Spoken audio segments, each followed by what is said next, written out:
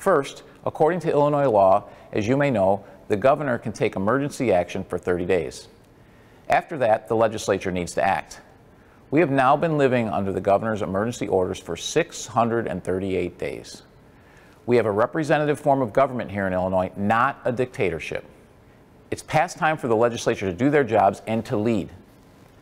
This is even more important when we recall that the emergency declarations have included such actions as closing parks, ordering us to stay indoors, closing small companies while leaving Fortune 500 companies open, and allowing a family of 6 to drive in a car to a boat ramp, but only 2 of those people could get on the boat. We know that COVID has more impact on our elderly population.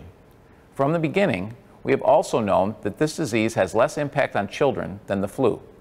Yet the governor has made children bear the brunt of his mitigation measures.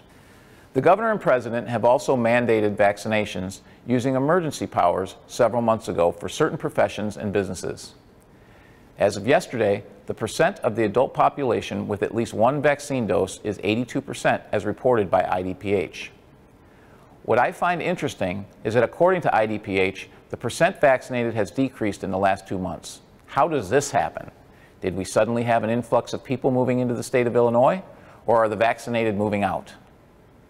I believe the vaccine has a positive impact on outcomes and reduces symptoms based on the data. It does not, however, prevent people from contracting or from spreading COVID. Also, since September, over 33% of those dying with COVID are vaccinated.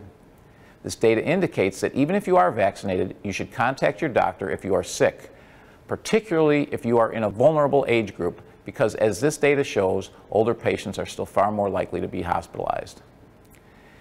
As you are all aware by now, the Orland Park Village Board has disagreed with mandates and has encouraged people to do their research, talk to their doctors, and make decisions that are best for them and their families. The case rate in Orland Park compared to the state and county, the case curves in other states and counties, and the fact that there is at least 12 different variants of COVID demonstrate that in spite of many different approaches, COVID is not going to be eradicated. Currently, 11% of hospital beds in Illinois are being used by those with COVID-like illnesses, and 19% of hospital beds are open. We are no longer in a state of emergency. It's time to start learning to live with this disease by taking common sense health and safety measures while going back to living our lives, as we have been doing in Orland Park since last year.